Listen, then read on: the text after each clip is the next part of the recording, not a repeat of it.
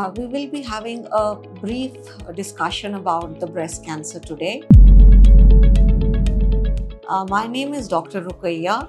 I am a cancer surgeon at Indraprastha Apollo Hospital, New Delhi. So we'll be talking about breast cancer.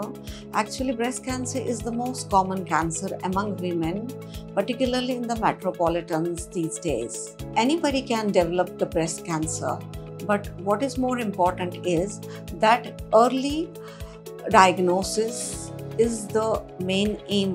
Picking up the cancer at an early stage is the main aim, so that the patient can be treated successfully and the risk of dying from the breast cancer becomes less and less. So breast cancer screening is the aims at to pick up the cancer at a stage when patient is not symptomatic and at a stage when patient can be actually cured. So there are various ways of screening the breast cancer. The most common ones are actually the clinical breast examination, which can be done by a clinician at periodic intervals, and the breast mammogram, which is the X-ray of the breast, which shows the inside picture of the breast, which is again done periodically at regular intervals, and tomosynthesis, which is much more advanced version of the mammogram, and it gives you much more details about the breast and can pick up the very small lesions at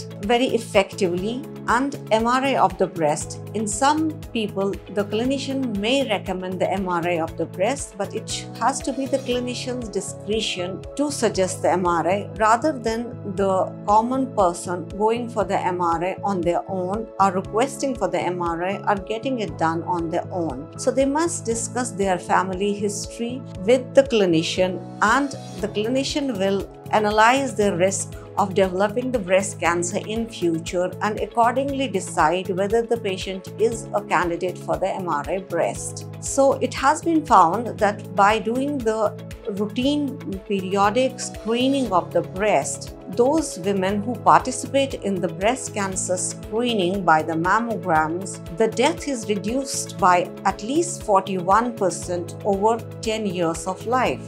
So the cell breast examination, clinical breast examination, and the mammograms are the basic three ways of diagnosing the breast cancer at an early stage.